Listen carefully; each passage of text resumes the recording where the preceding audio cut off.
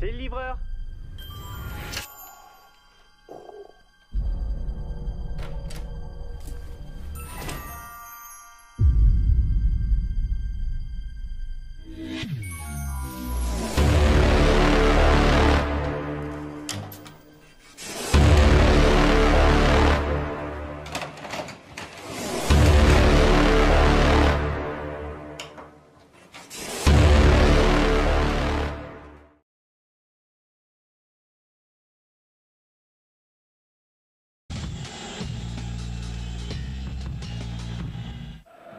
Lille are the only side in the Championnat to remain unbeaten, and they're the impressive possessors of a 100% home record. Metz had lost 4 from 6 away from home.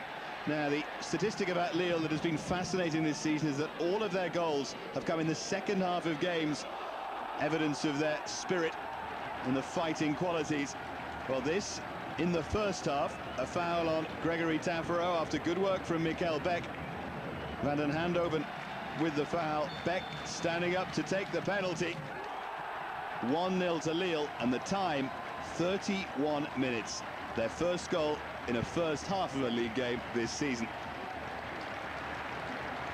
That was Beck's first of the season as well.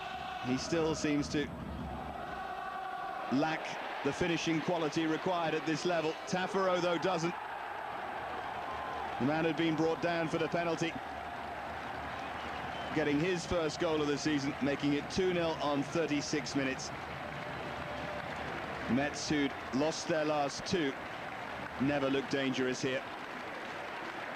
Lille play Manchester United next in the Champions League. The final score, Lille 2, Metz 0.